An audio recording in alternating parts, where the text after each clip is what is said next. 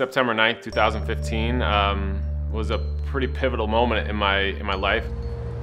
I was just standing out waiting to go to an appearance at the US Open and got attacked by an undercover police officer that threw me on the ground, Midtown Manhattan, and cuffed me and kept me in custody for about 15 minutes. This police officer claimed it was a mistaken identity without any apology afterwards when they realized there was no chance I had done the crime they were looking for. We have determined as a result of the investigation that Mr. Blake had no role of involvement in the criminal investigation that we were conducting. Concerns I have about what I witnessed on the video, the inappropriateness of the amount of force that was used during the arrest. It was something that was just so shocking at the time to feel that vulnerable, to know that you're completely in their hands and at their mercy. It's a difficult situation, and I've been up nights since then thinking about what could have happened had I fought back, had I really thought that this person had venom. As an athlete, a guy, you're taught to be a tough guy, and I wanted to sweep it under the rug immediately and not think anything about it until I spoke to my wife. She was as angry or angrier than I was, and she just put me in her shoes and said, what if that happened to me? What if this happened to one of our kids?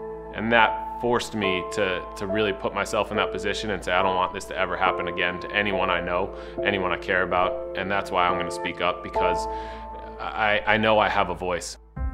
Arthur Ashe, to me, was always a role model. He was a role model for what he did in tennis, but even more so for what he was as a human being. When he was the Wimbledon champion, he was still doing his best to fight for others, stop apartheid in South Africa. When he was stricken with HIV, he was doing his best to fight for others that had more grave, more dire situations than he had. And to me, I felt like he didn't make it about me. He never said, why me? He wanted to use his voice to influence and help others in a positive way.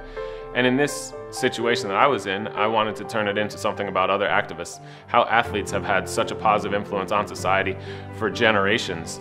Ways of Grace is definitely a homage to Arthur Ashe, paying tribute to him, and Days of Grace. That's really one of my favorite books of all time. If I was going to put that title on the book, which I did before I even wrote the book, it put pressure on me. I wanted to make it worthy of taking the title from Arthur Ashe, who I look up to and have always had the greatest deal of respect for. So I wanted it to be a book really about something that I care about, and something that will hopefully make a difference and open a dialogue, open a discussion about race, about activists, about athletes that are doing good things. Athletes are human beings. They're a lot more than just the 2 or 3 hours you see them on TV. And people want to say stick to sports, but they have real issues that are on their mind. And any sort of discussion on those topics is, I think, a positive one.